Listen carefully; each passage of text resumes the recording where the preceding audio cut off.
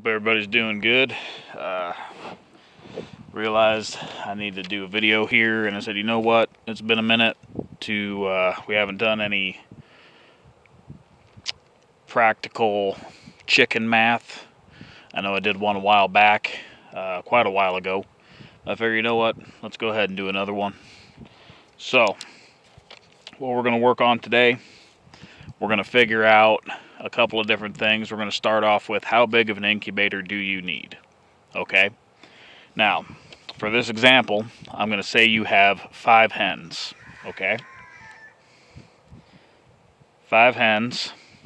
Now, you always want to be figuring on your maximum. Okay?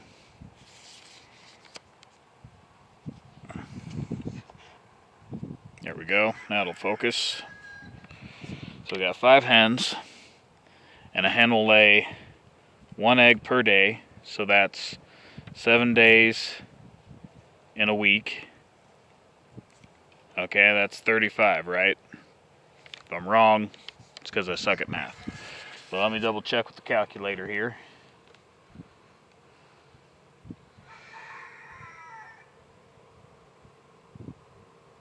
Yep, says it's 35. Alright, now, you're going, okay, well, the incubator at Tractor Supply can hold 48 eggs. I'm good. Well, you are good if you're only going to do 1 week's worth of eggs. Because, you got to remember, the chicken eggs take 3 weeks to hatch. So then we're going to take that number, we're going to take it times 3. Okay? That's 105 eggs. Okay?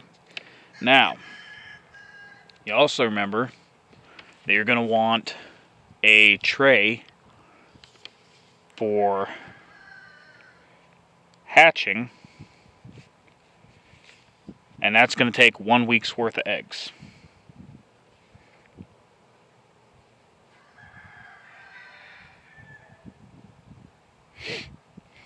So, for 5 hens, you need to be able to handle 140 eggs at a time. Okay? Now, this brings me to my next point. You'll hear, especially the game chicken guys, talk about how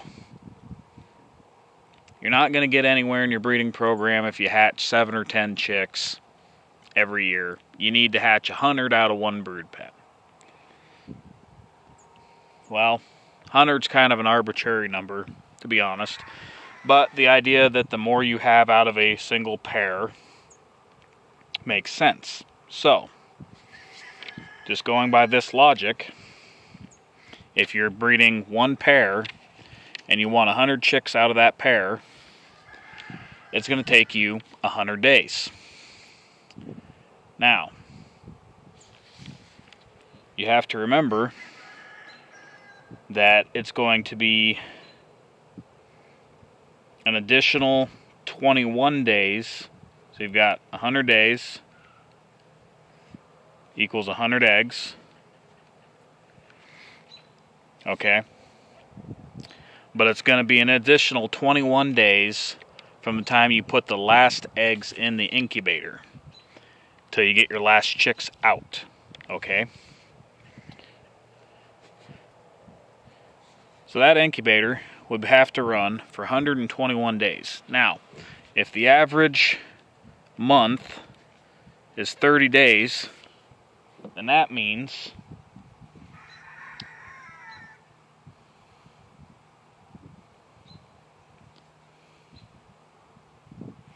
that you would be breeding continuously from that pair for 4 months straight.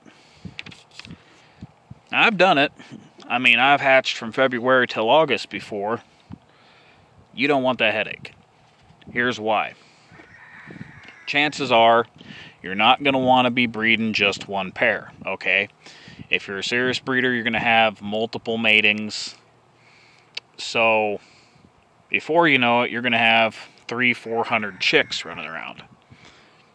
I tend to have that many average every year, but I'm breeding a lot more brood pens. Now, let's say you've got 3 brood pens and you're doing this, right? So you're going to have all these little tiny groups of chicks that are a week apart in age. And once they get to be a certain age, you can start grouping them together. But that's, 4 months times 4 weeks. You've got to be able to house, see, I told you I suck at math, 16 groups of chicks. Okay, and that's not even separating them by breed or bloodline or whatever. You've just got to have the facilities to keep 16 different age groups on their own. You could probably get by with 12, because like I said, once they start hitting a certain age, you can start squeezing them together. Week 1 and week 2 can go together, 3 and 4 can go together, that kind of thing. Alright? Now, why is it such a big deal to hatch more than 10 chicks? This is where knowledge of Punnett squares and genetics really drives the point home. Okay? Years ago, I used to be really, really good at genetics and Punnett squares. I've gotten rusty over the years, as hard to believe as that may be for some people. But years and years ago, I wanted to make this cross, and I ran the Punnett square before I made it. And it was a multi-gene cross that was very, very picky, or very, very tricky, I should say, to get what I wanted out of that cross.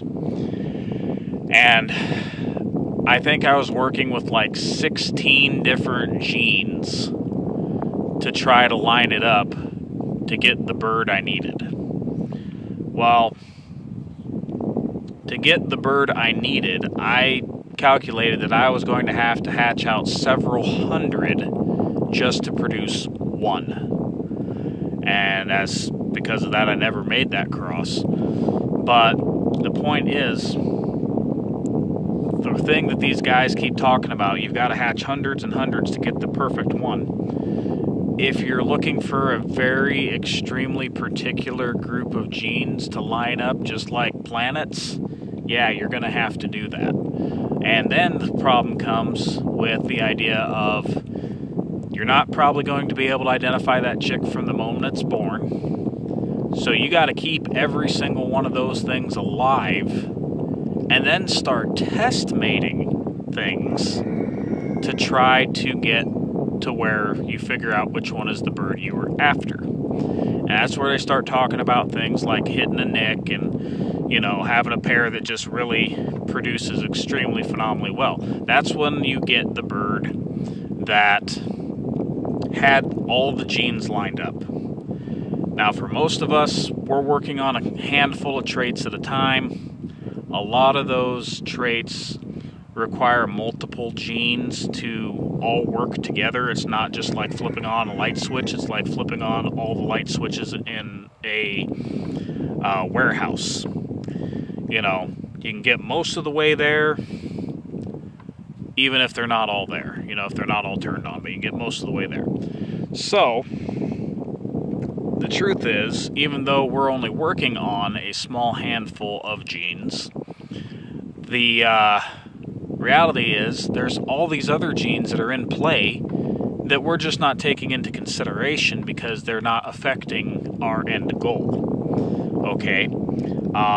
I can be really focused on leg color, for example, but the fact of the matter is the genes for eye color, leg length, earlobe color, those are all still up in the air too whenever you put together a mating. It's just that you're not focused on that. And if you have certain traits that are set in your family to where you're not getting variations, such as you have a family of birds that are 100% yellow-legged and have been for years, then you kind of don't need to figure that gene into the equation. It's just a given that it's there. Now, here's the thing with that, though. And this is where, breeding throws you curveballs. You could be so focused on those legs that by the time you get your legs set, come to find out your eye color wasn't as set in your bloodline as you thought it was, and now you have to fix that. You know, that's just the struggle. So the more birds you can breed out, the better of a chance you'll have of selecting the right bird. This kind of plays in with your blues, for example. On paper, if you breed a blue to a blue, you're supposed to get a set percentage that's blue, a set percentage that's splash, and a set percentage that's black. Here's the thing though. First 3 weeks, you might get all blues and splashes, not a single black. And then the last week of the season, all the chicks might come black. I know that sounds crazy, but I've seen things like that happen. On my white hackles, for example. You're supposed to average 50-50 on chicks, right? Well, what if I told you I've had it happen where in the same season, I've had one hen come off a nest, she had 6 or 7 stags and 1 pullet. But then the next hen that hatched off from a different mating, she was complete opposite. So when you averaged them together, it was 50-50, but when you looked at the individual hens, it was completely out of whack.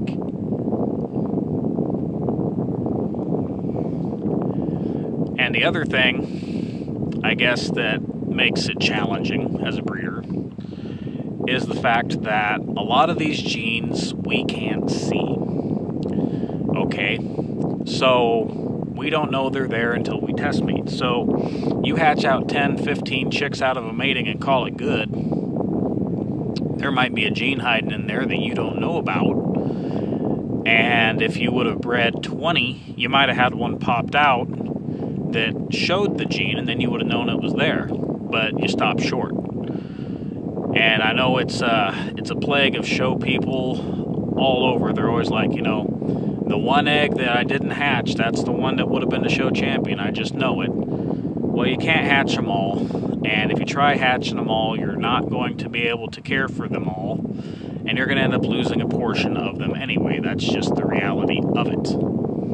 I mean, I lose birds myself. You know, everybody loses birds. And I guess the one thing that will frustrate you more than anything is when you have a bird that you've put up on a pedestal in your mind and you've set up all this breeding plans around it, and then it dies.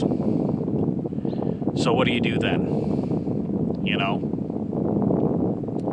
I lost a bearded buff lace hen this winter, and my plan was to backbreed to her until she was infertile. She's gone now. I've got some daughters of hers and some sons of hers, but they're not 100% her bloodline. But the reality is, as much as I'm going to miss some of the traits that she had, losing her actually, as harsh as it sounds, did my breeding program a favor, because she did have some flaws that I probably would have locked into my flock by breeding back to her so many times. So at least by breeding her partially related offspring, I have a chance to weed those genes out and not let them take root in my breeding program. Okay, now let's do one more thing here with the math real quick. Now I'm going to go in, because once the sun goes down this time of day, or this time of year, it starts getting chilly. They're talking rain tomorrow, and we've still got a couple chances of snow in the forecast. It was 71 degrees here today, if you can believe that. But I had a gal talk to me about her breeding pens, and she was trying to figure out how many birds she could fit in it. Well, she said the pen's 16 foot long, so we figured 2 foot per bird, so we got 8 birds in there. And I said, that's not how that works. There are different standards for different types of birds. Your production egg birds, it's like, I don't know, 2 or 5 square feet per bird. Your hatchery birds. And then you generally have larger space requirements for bigger breeds and exhibition lines and things like that. My standard has always been 7.5 feet square per medium breed, such as a game chicken or a leghorn or a Polish. The game chickens I obviously give a lot more space because of how they are. But I said to her, I said, okay, you've got a 16-foot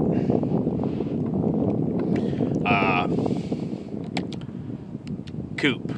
Okay, what's the other dimension? She goes 10 foot. Okay, so you got 160 square foot. Now, how much space do you have for the coop? You know, the shed part of it. And she said, well, that's 5 by 10. I said, okay, that's another 50 square foot. So you've got 160 plus 50, so you've got 210 square feet. Now, if you divide that by 7.5, you could put 28 birds in there, not 8. Obviously, I'm not saying she needs a breeding program that has 28 birds in one giant flock. What I actually advised her to do was to use that pen as a hen-only pen during the off-season, keep her hens away from the males, let them relax a little, and instead build pens that are suited towards breeding pairs, trios, or quads, whichever direction she wishes to go. And the nice thing about that is if you breed pens that are, or if you build pens that are only a certain size, you're not going to be tempted to overcrowd them, because obviously, you know, you could put 3 birds in a pen meant for 2, kind of be okay, be a little cramped. You put 4 in there, you're just asking for trouble. So that tries to force you to really think about your breeding program, okay? And the other thing about that is, you know, come the off season, if you want to keep your roosters in show condition, well, just leave them in the brood pens.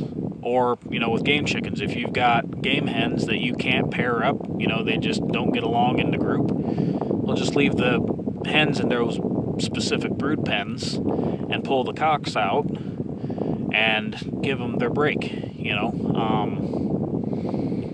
You're not taking up a huge amount of space, you're making use of the pens. If your pens are stationary, though, I always liked to give the pens themselves a rest. And what that does is, you know, it gives you time to work the soil. All my pens back home were dirt. You know, you can work the soil, let the microorganisms break down the manure and that kind of thing. You can get some of the spent grains and stuff that were in the feed, they'll sprout and help with that. It also gives a chance to hopefully break the cycle on your external parasites that might be living in there, because no matter how much you paint and spray and dust and wash, you're never going to get every nook and cranny. So I always liked leaving my brood pens empty over the winter. And if it was possible, without it blowing full of snow, I would actually leave the doors open, because that cold air in there I always felt was good for it. Not to mention the fact that it'll let your cats and stuff get in there and hunt down vermin over the winter. So those are just some random things to keep in mind, I guess, relating to chickens and math. I know chicken math is kind of a ha-ha thing on the internet, but responsible breeding and maintenance of birds does require a little bit of pencil and paper work, or in my case, a phone calculator. So, anyhow, that's about all I know, and thank you all for watching. Hope you have a good one.